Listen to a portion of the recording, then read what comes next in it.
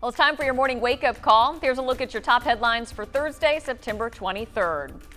Melvin Van Peebles has died at his home in New York City. The filmmaker, playwright, and musician helped popularize a wave of 1970s films featuring black casts that helped shape the movies for decades to come. Melvin Van Peebles was 89.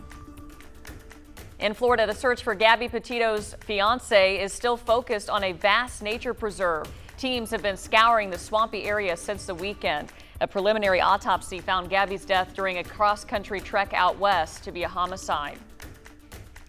Former Defense Secretary James Mattis took the stand at the criminal trial of former Theranos CEO Elizabeth Holmes.